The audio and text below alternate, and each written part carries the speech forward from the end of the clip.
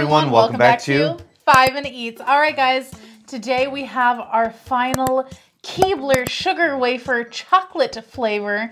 We have tried the vanilla and the strawberry, and now we're on to this one. Now, these smell very chocolatey coming out of the package.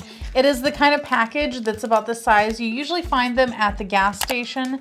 Now, if you go to the grocery store, you can find them in bigger packages, usually from other brands.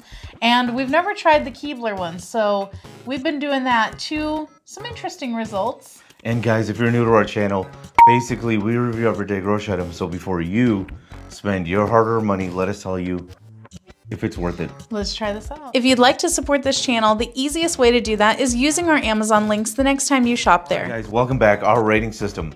Thumbs up, we buy it again. Thumbs down, we would not. So for me, this is a thumbs up. This is just like the vanilla where the wafer tastes like cardboard, but thanks to the cream, because the cream tastes really good.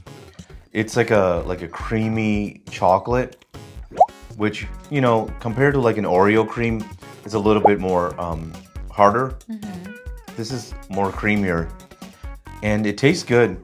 And I think with the wafer being like cardboard, tasting like cardboard, and the chocolate cream, it's sweet.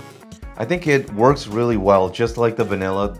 They have when they come together, it just tastes better. Thumbs up. For me, it's a thumbs down. I did not love the flavor on this one. Now, I'm finicky about chocolate. I don't love all types of chocolate and stuff.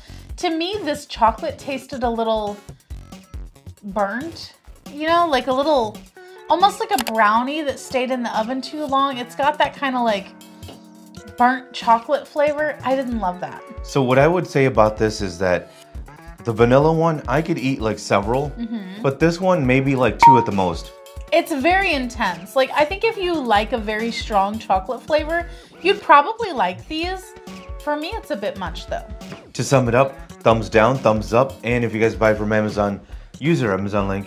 The reason is when you do that, we get 10 cents, 50 cents, possibly even $1, which means we can continue to review things. All right, guys, that's the video. If you like what we're doing here, definitely check out our other channel, Food Prep Inc. And don't forget to give us a like and subscribe.